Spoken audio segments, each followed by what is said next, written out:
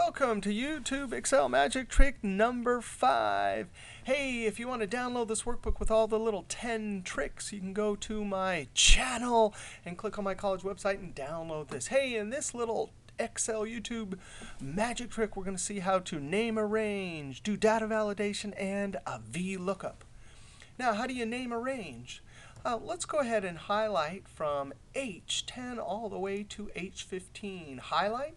This is the name box. Click in the name box. It highlights whatever the top cell is, and type VLOOKUP. Oh, no.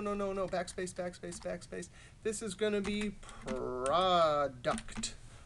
Notice that the cursor is still flashing. You don't officially name it until you hit enter.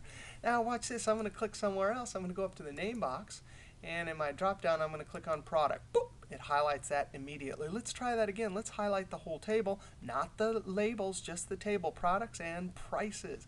Now I'm going to come up, try it all again. Now I'm going to call this VLOOKUP table. And then I hit enter. Don't forget enter. Now let's see if this works. I'm going to click product. Boop. It highlights that. And then I'm going to click the drop down arrow, VLOOKUP table. It highlights that. Now watch this. Now we're going to do data validation. I want to drop down in this cell that anytime I click on the drop down, I can pick any one of these products.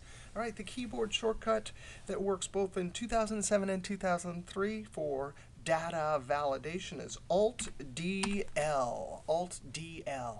We want to allow a list. No way. That means the only thing allowed in this cell will be from some list. Oh, and where's the source?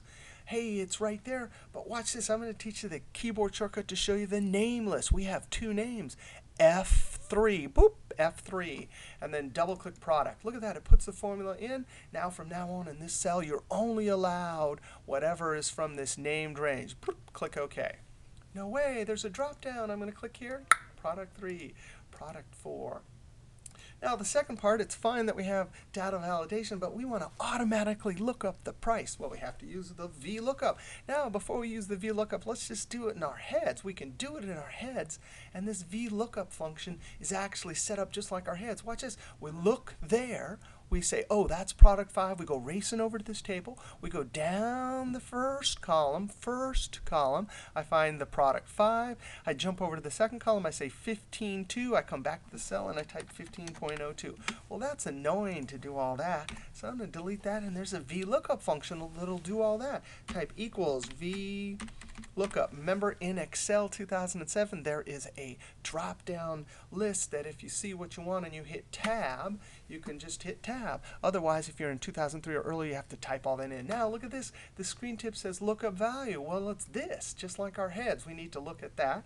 Comma, where's the table array? Oh, we already named it, so I'm going to hit F3 and click VLOOKUP table. No way. Table array. Notice this screen tip is really polite. It's bold, but and it reminds you that you have to put a comma in. So if I type a column, it says, now, what column do you want me to return a value from? Well, our prices are in column 2. This is column 1. This is column 2. So I'm going to type a 2. Then a comma. And you just got to put a 0 here because we want an exact match. False, you can type out the word false, but 0 means false. In 2007, this drop down is really a big improvement over earlier ones. This didn't used to happen, and you just had to know what to type in there. I'm going to hit close parentheses, Control Enter. No way, it worked. Now I'm going to click here. I'm going to click the drop down and go product 2. No way.